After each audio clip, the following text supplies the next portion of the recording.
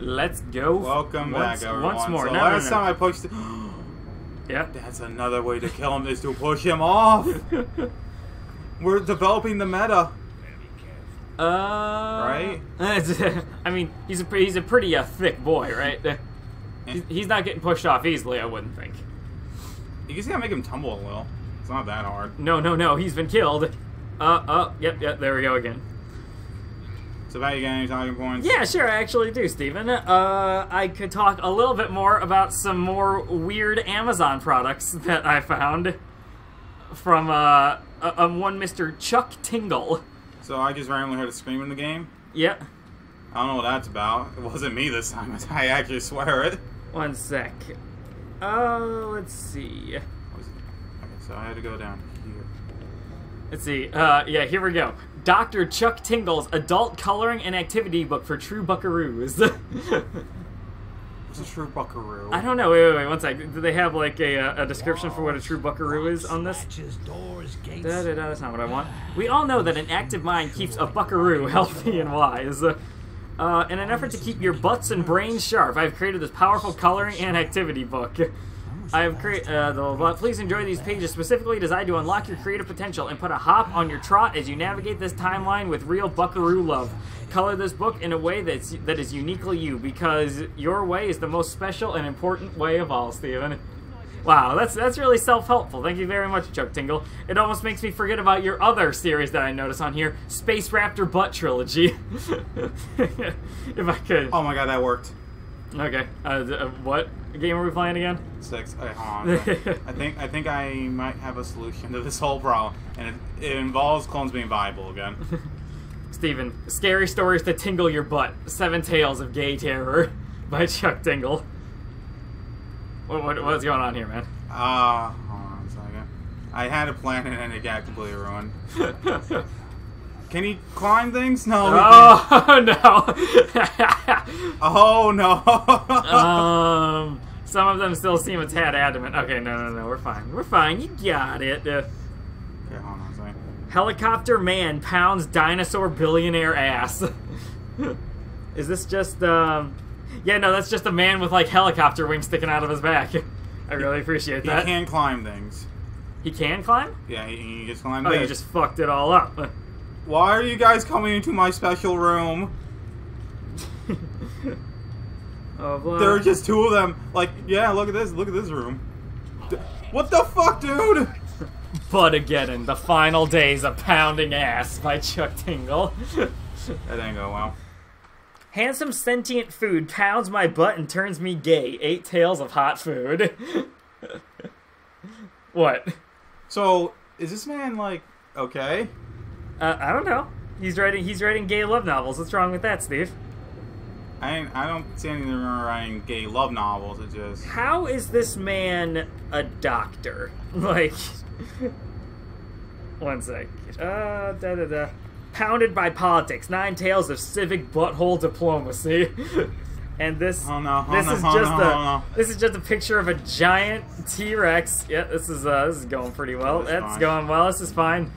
This just looks like a giant T-Rex in front of an American flag ripping his shirt off. Please, Styx, grab on!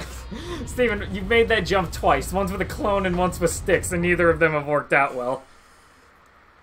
Okay, I think I actually figured out a way to choose this whole game. Chuck's Living Object Tinglers. This is a picture of California with a man's face crudely photoshopped on it.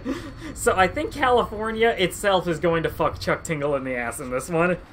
So, like, can I fuck Chuck Tingle? I mean, you probably already have and you just didn't know it yet. Oh, this guy's coming closer. Your boy, Michael, Top Frito, is playing Dead Cells. That's a pretty good game from what I've seen about it. Uh-huh. It's all access though, so I'm not gonna play it. Yeah, true. I think...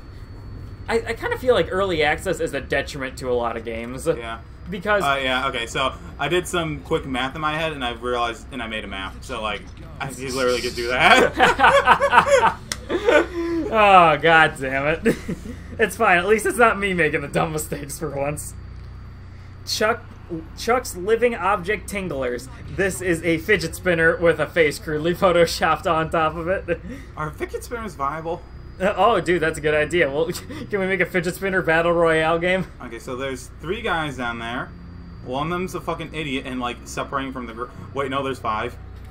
Oh, here we go. Breaking the 4th butt. 8 hot-to-trot meta tinglers. Meta. I think so. I think he's gonna, like, fuck the book we're reading at some point in this. Oh, no. Oh, my God, dude. Your arms would be broken off if you did that.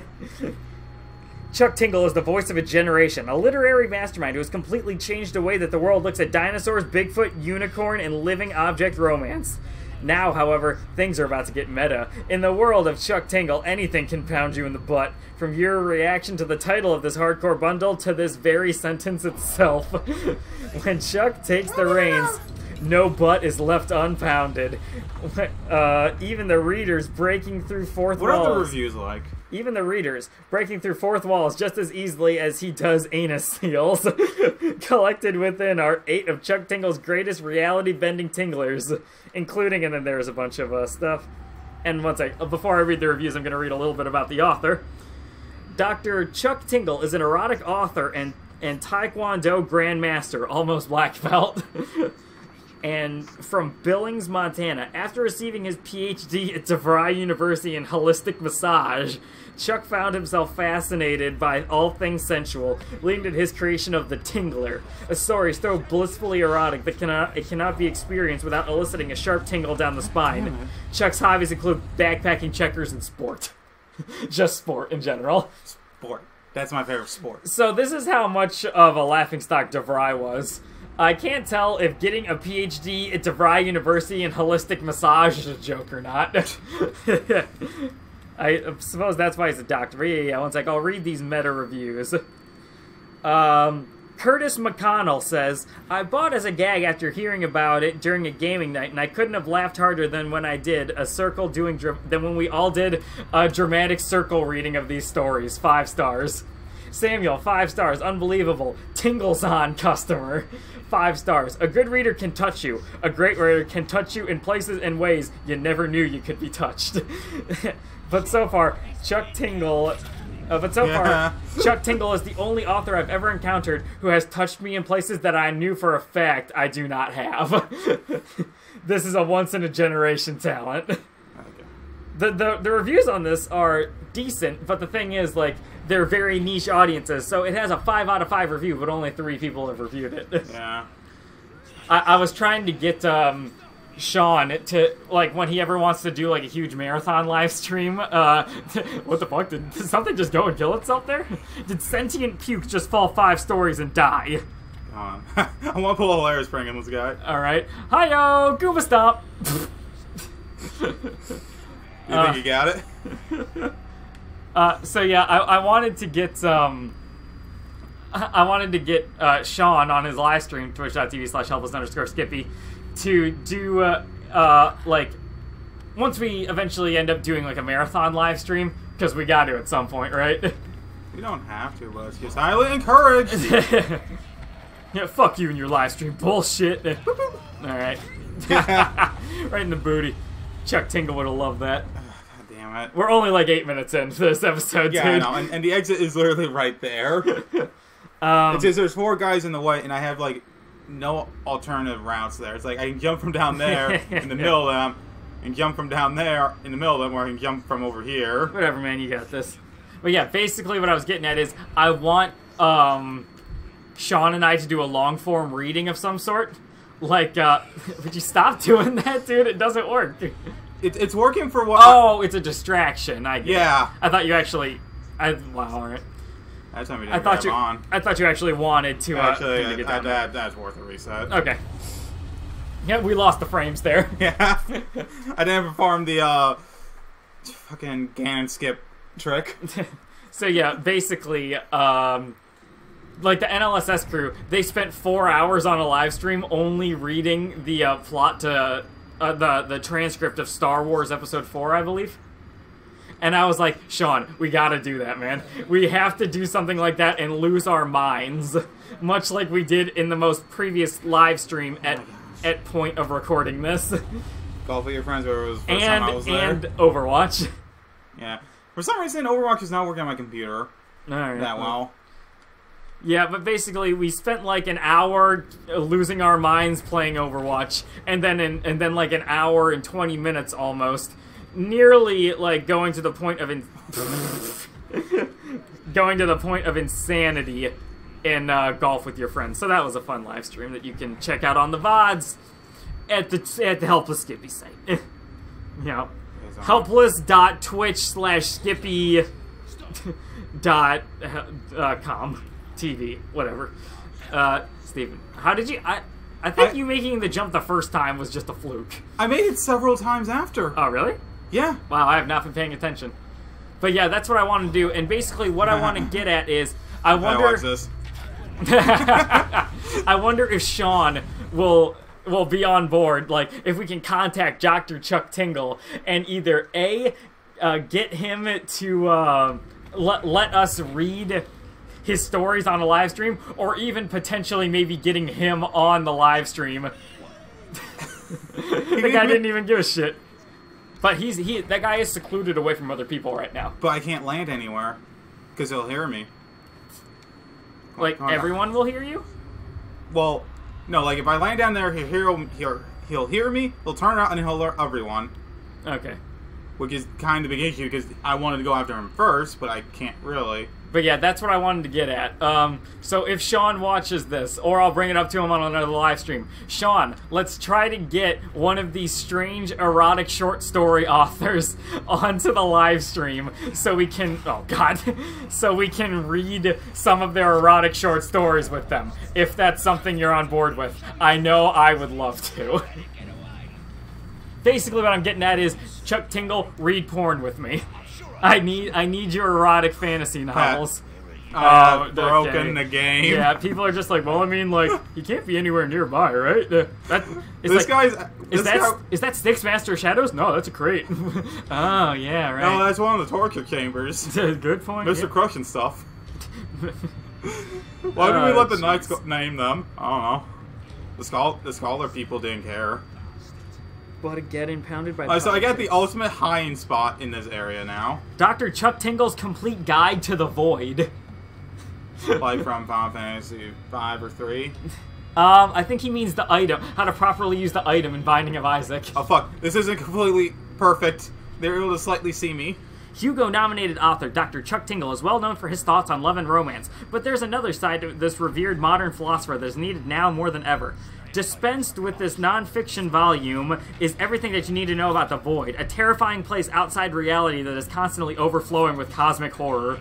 Will you know what to do when the Void starts leaking into your timeline? Within Dr. Chuck Tingle's Guide to the Void, you'll find multiple strategies for battling the Void, as well as survival techniques that could save your life, should you ever find yourself lost within the Void's infinite grasp of existential dread.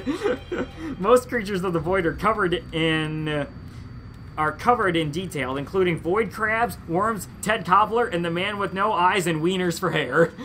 Okay, I made it through.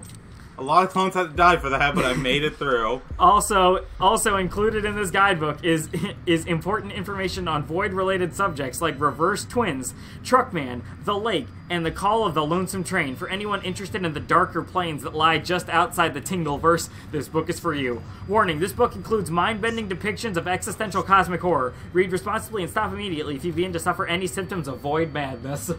I think I need to get this book. You know what? I'll worry about that another time. No, you can't see me. I'm invincible. I am Styx, master of not getting spotted by people. This isn't looking good, Steven. They're not hitting me Actually, yet. You know what? Yeah, these guys are not good at throwing knives at all, are they? No, I don't have time for that. Yeah, true. All right. Okay, yeah, dude. How does he do it, everybody? Oh, God.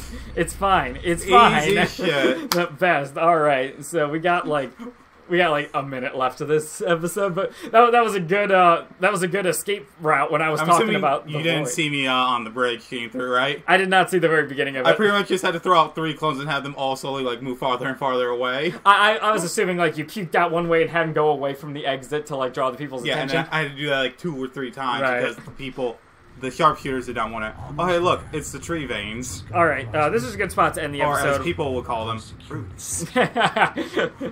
Look at all that tree blood, or as commoners would call it, water.